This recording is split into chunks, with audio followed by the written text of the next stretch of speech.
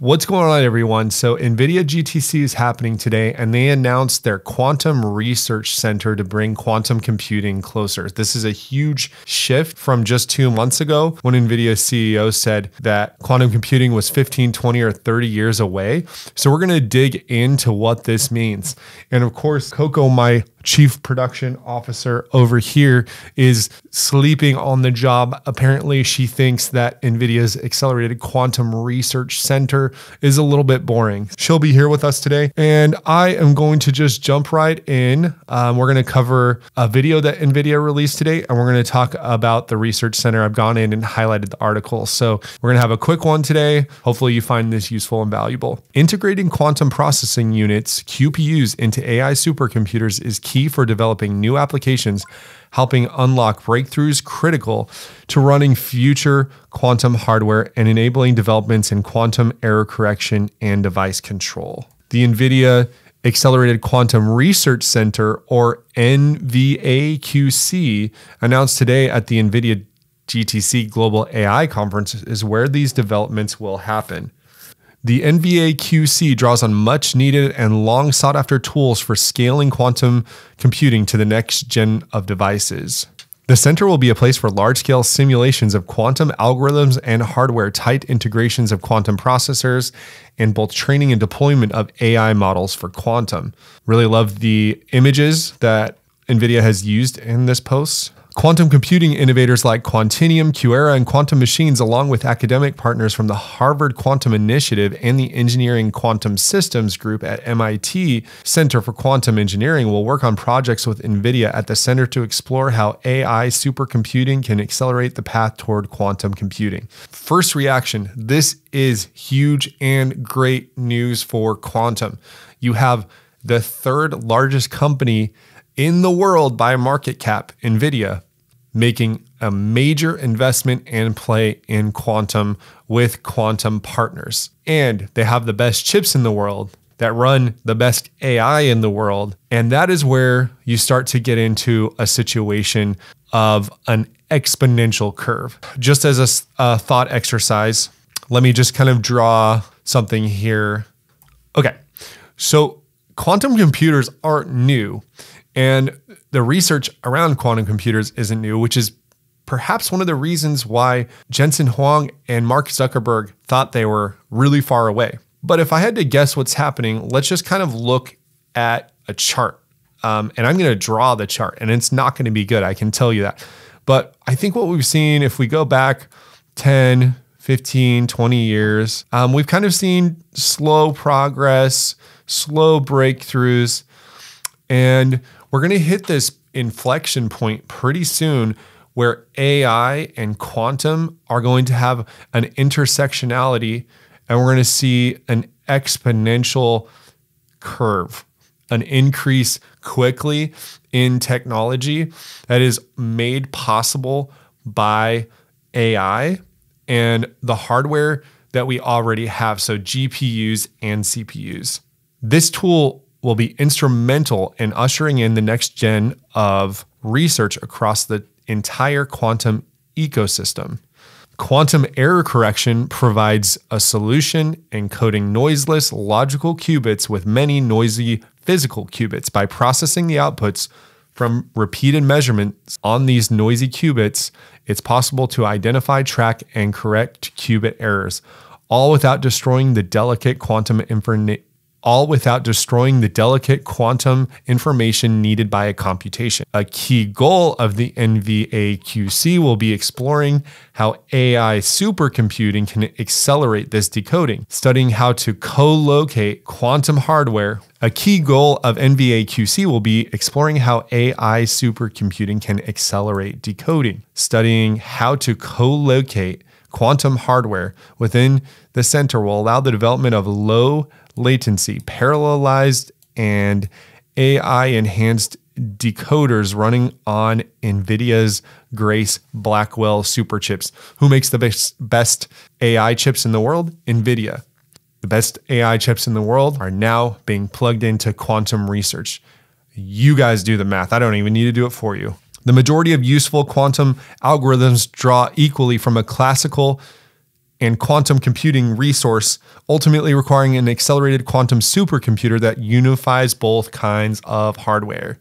So I think what we're seeing here is the visualization that NVIDIA has provided of quantum working alongside Blackwell, NVIDIA's chips. That is very cool to see that NVIDIA is thinking the same way that all of us have been thinking, that AI and quantum are friends. We're excited to collaborate with NVIDIA at the center, said the president of Quantinuum.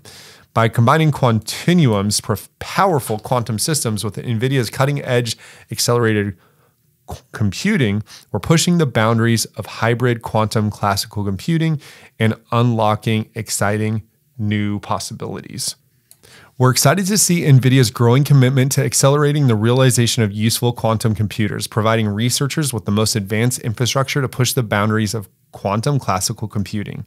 So, super cool news. And I'm in a drawing mood, so I'm going to draw again. And it's not going to be good, but I'm going to do it anyway. All right, so GPUs, those extremely powerful, expensive chips that NVIDIA makes, CPUs, those chips we've been working on for decades, and QPUs, quantum processing units, will all work together in harmony and make a super duper computer.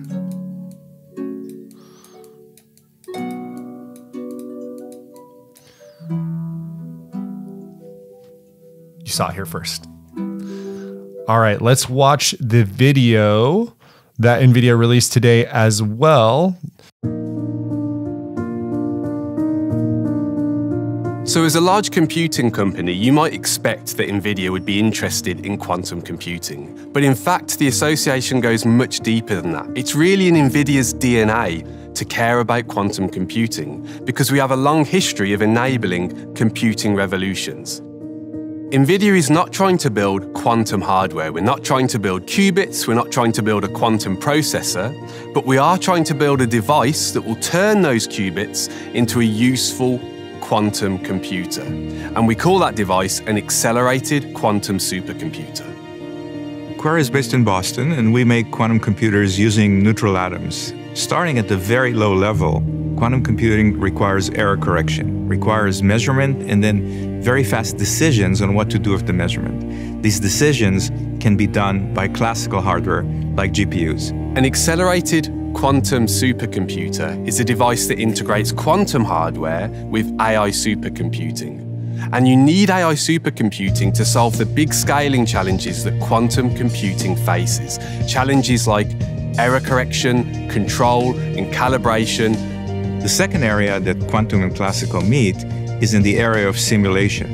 Before people run software on a quantum computer, they often like to simulate it to make sure that it works. Simulation has always been a critical tool for developing computer hardware. NVIDIA GPUs undergo tens of thousands of simulations during their design, and it's a tool that will be just as, if not more important, in designing better quantum hardware. So really, classical computers are instrumental or vital in all stages of the quantum development, all the way from the hardware up to software development and running the algorithms. Quantinuum is basically a company which does quantum hardware as well as quantum software and algorithms. One key part of quantum computing is developing software. And you can see, people always talk about 1,000,000 qubits. Writing software for 1,000,000 qubits is not easy. Software is just as important as hardware, and that's why we've built CUDA-Q.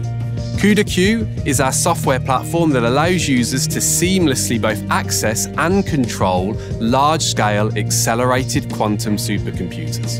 Where NVIDIA is really useful is they also provide libraries, okay, which run on GPUs. So in the software development flow, as long as we need to develop software for quantum computers, you will have to have the NVIDIA technology there to develop those scaled qubits, and then you scale it to a larger number of qubits. Right? So We use it extensively in our development internally. I've seen what GPUs have been able to do in the last 25 years. And I think the next stage of adding quantum to this is going to bring all kinds of new advances to science and to people. It's become clear that to be useful, qubits need to be brought inside accelerated quantum. All right. So this is super exciting. I think that NVIDIA positioning themselves as an ally and an enabler of quantum computing and as a disruptor to be on this frontier of quantum computing is an expert maneuvering. And I am more excited than ever to see the panel coming up on Thursday. NVIDIA, their best chips and the best quantum computers in the world are going to be used in unison to exponentially accelerate quantum research and quantum computer progress. That's my interpretation. What do you all think? Leave your comments down in the comments below. Let's talk about this and let's make some predictions on what we think is going to happen in the panel this week. And I hope you all found this useful, and good luck in the market tomorrow.